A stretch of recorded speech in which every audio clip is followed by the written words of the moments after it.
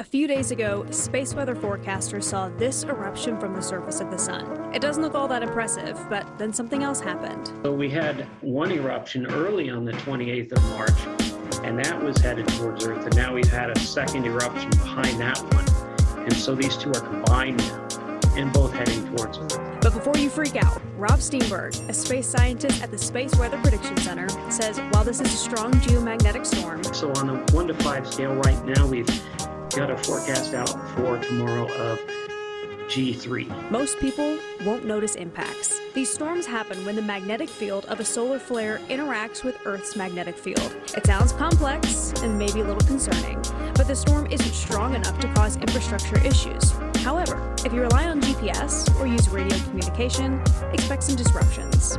Airlines know people who use high-frequency radios for communications. We let them know.